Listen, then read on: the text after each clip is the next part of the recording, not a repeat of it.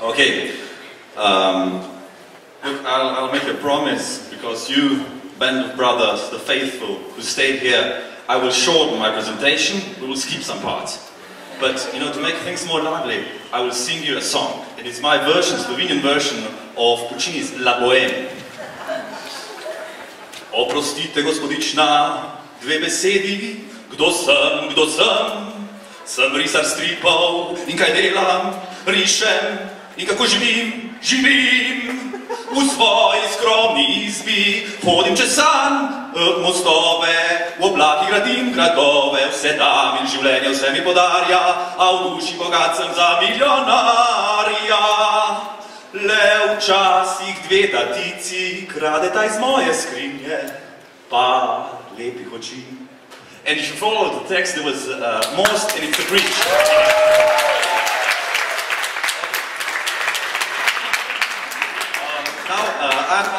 I have at least two handicaps. One of them that I'm ginger. So what a leper colony is for lepers, Scotland is for gingers. My heart is with you, Dundonians. I really. And but you hear that I have another problem with ginger. So that's me. And I enrolled in secondary school for applied arts and design in Ljubljana. I was very young, 14 at the age. I was alone in Ljubljana, left my mother and my brother, and it was quite a confusing time for me. And we had to pass some test, medical test. Everybody had to do it. And there was this lovely, lovely lady, doctor, and she passed me through this test for colors. And I was not able to see shit. I mean, it was like dots, come on. I could pass some of them, but there was a problem, and I didn't know what the colors were on some of them. And they tried with some stupid Christmas tree. Can you believe it? It was actually a Christmas tree with on the top there was this crazy, really not saturated colors. And she tried, "Ah, can you see this? Can you see this? You cannot see this? What color is this?" It was like this, and I was really, really frightened and confused. And then she went for me and said, "What school are you going on?" I said, "School for Applied Arts and Design." "Oh, you will not be able to continue. You have to have your color senses perfect for that school." And I was sent to another test, and it was really, I mean, horrible. It was like from this black and white movies. And on the top of this building, there really were some horrible cases. There actually were people with bandages and all this. And surprisingly, the lady that was inside of this room, she was really kind, and she comforted me and said, "Look, he's out, it'll be okay, just take your time." And I was, you know, looking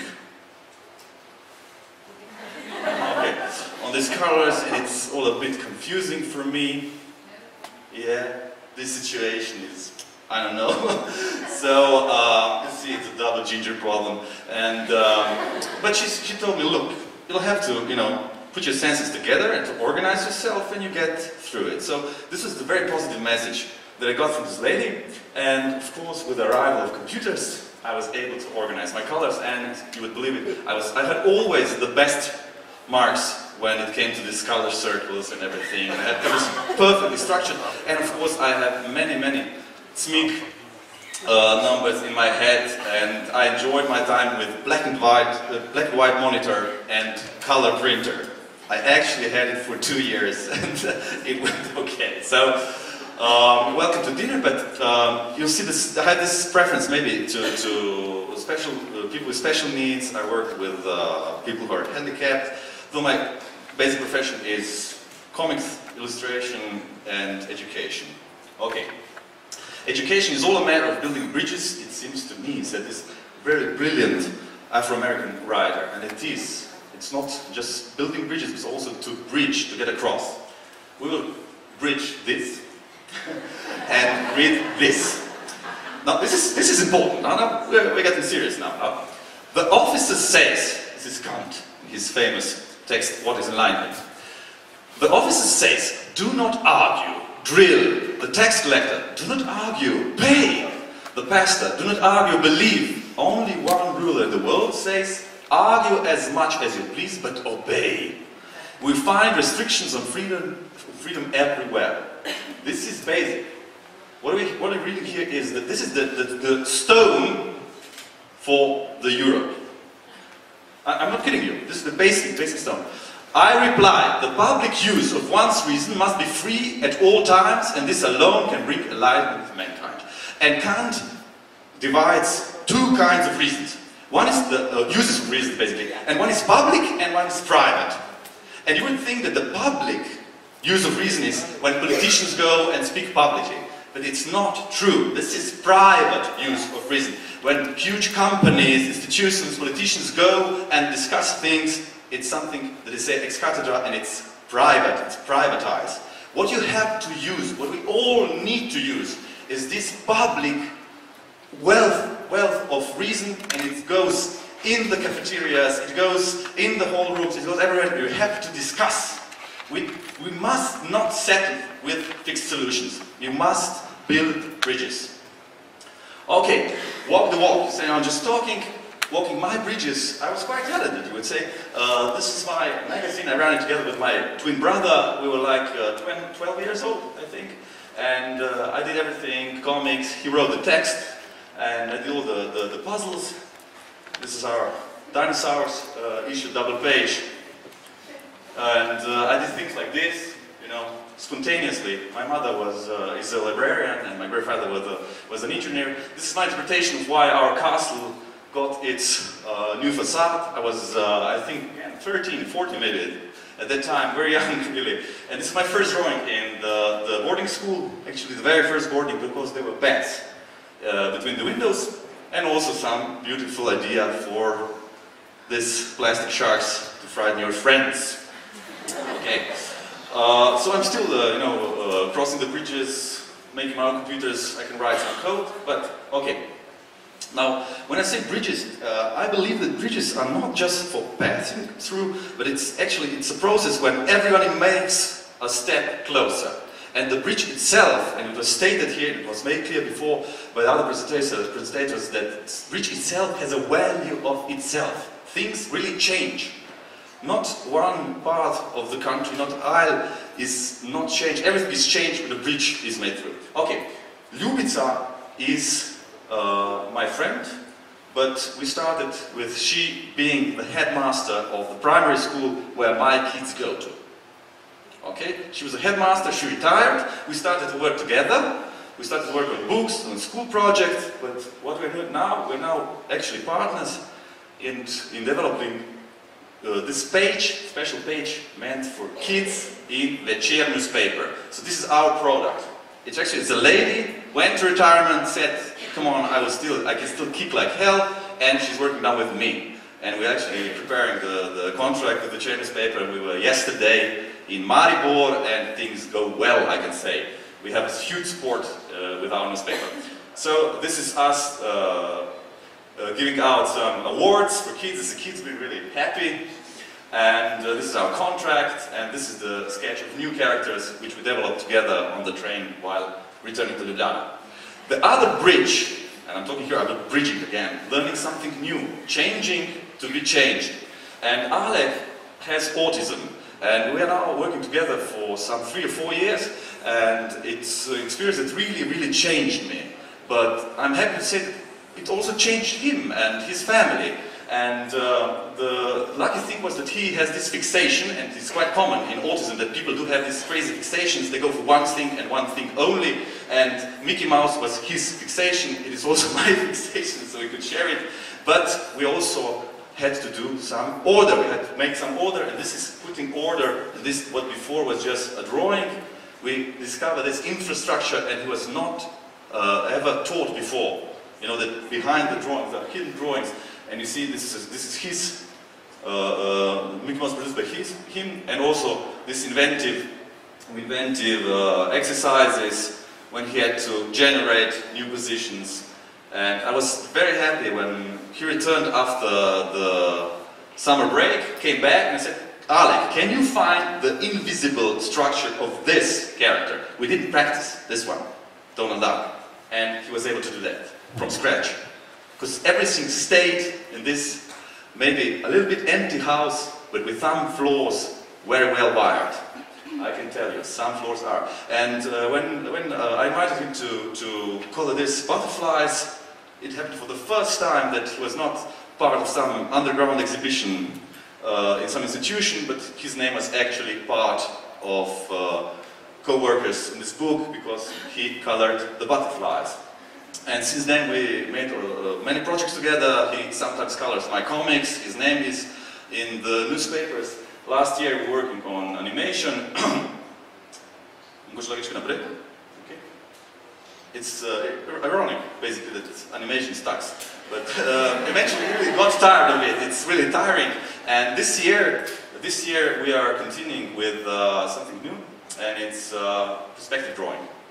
And once again, he was taught in his school to write, you know, this basic thank you, goodbye, I'm sorry words, but he was never taught to draw properly. So he can do this from scratch. He can color this if properly instructed. He can do this, you know, from a photo, no problem. But what we did later in this additional Photoshop layers, we discovered that there are some hidden lines again. Again, we're trying to structure what is already present. And this is a huge print that I made for him, and we together were drawing these lines on the paper, and this is actually his first proper perspective drawing. And this is his improvisation, and we continue. You can see that he's quite happy, and so am I, because we continue and will continue to work together. Now, what I got from working with Ljubljana and Alek, I really keep more faithful to myself. To attention to detail is important, and I can share it with other people who also have developed this very strong attention to details. But I'm showing you my latest project, and I'm working on this latest project with my dentist, who's also an endodontist, which means he's a professional for going inside your teeth, you know, cleaning them out. And I myself was present at 2 operations, so I'm a bit of a specialist now. If you have any teeth problem, just come to me. We'll arrange it. This is the character development, and I was happy to invite a friend of mine, Sonia, and she drew me all the costumes for my main characters. So we're really going into details, and okay. And I invited a girl that worked with me to make a 3D model, Petra. And 3D model of all the environments, the comics. So what we did after the storyboard, we went and we rendered all the necessary backgrounds, which I'm now using to place my figures. This is just a sketch. I'm showing you fresh sketches. This is from the past night. This is what I was doing, you know, overnight. You have this bacteria being dead, and you also see that basically it's a story of my 2 operations. So, okay, this is I actually have 3 sons and a daughter now, like 4th year, 4 months. Okay, you can see the pain and everything. Okay. Now I will have to conclude with a couple of thoughts, and I do have to include Zizek, not the last, because we share our hairdresser. We actually go to the same place, you know, to shave our beards, and come on, good luck. This is $50. It's yeah. He said, what if one should nonetheless insist on taking the risk of enforcing the impossible onto reality? He speaks about communism, but it goes also for other solutions, alternative solutions. Even if we do not get what we wanted and or expected, we change the coordinates of what appears as possible and give birth to something genuinely new. It is, you know, dare to think, to dare to discuss, to dare to test new ideas. From professional work, what do you have? I always did something I was a little not ready to do. I think that's how you grow. When there's a moment of, wow, I'm not really sure I can do this, and you push through those moments, that's when you have a breakthrough. Okay? So this is another, you must think to cross bridges, but you also have eventually to cross them, to do something good. Okay?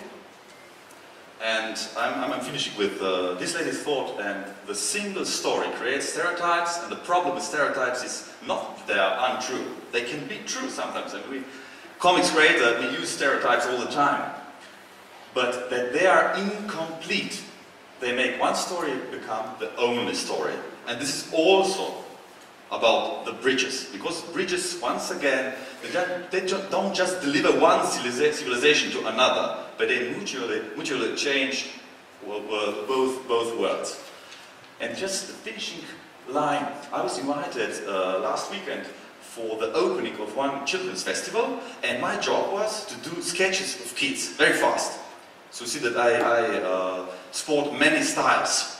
I'm like a Swiss knife. I do nothing well, but many things I do. So this is sketches of children, and the evening was perfect for me, because it was like traveling to some strange new land, because the children's eyes really are like looking into the future, and you really, in a way, you are looking to the future.